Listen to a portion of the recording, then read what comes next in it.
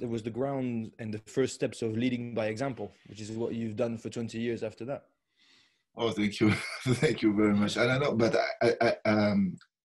we play together, but I'm not a good speaker. No, I don't like to speak so much.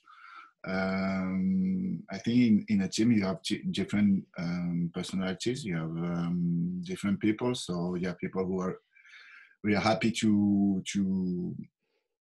talk, to express themselves.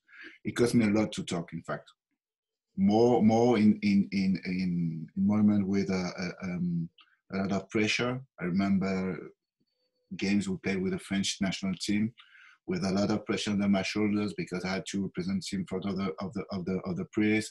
I have to talk with the coach. You know, I have to fight sometime with him, and I didn't have so much energy to go to see each guy to explain them how we were going to play and to talk. So it helped me a lot to have guys like Benjamin, for example, who were glad to talk. It's not natural for them to go to the other guys and to express themselves, to talk and to build a good atmosphere in the team. Was that a role that you grew into, Thierry, as a captain? Did you come to enjoy it after a while or not?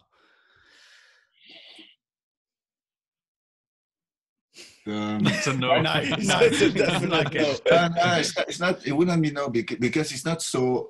Because when you're looking this from the outside, you say, "Wow, it's great." No, just you're the first player of your team. You're going to just have to, you're going to how do you say this? Take the trophy and to show it to everybody. But it's not this. It's more complex than just this. You have to manage the team, in fact, and. It's never easy. Even if the team has good results, it's not easy to manage a team. We're talking about 30 guys. You're talking about relationship with the public, with the press, with your coach.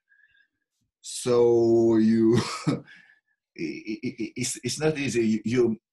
For me, so it was a great privilege to be the captain so many times of my team, but it cost me a lot. In fact, that's why I was thinking about this, because I was the captain of my national team, but I was the captain of my team in the league. So I had no moment to recover. In fact, I was always under pressure. So I think that in a way, it cost me the end of my career. In fact, because I didn't enjoy the two last years of my career, because I was the team wasn't so good. And I was just thinking about finding a solution to help, and I didn't enjoy the last 2 years of my career. So that's why I was thinking about my answer.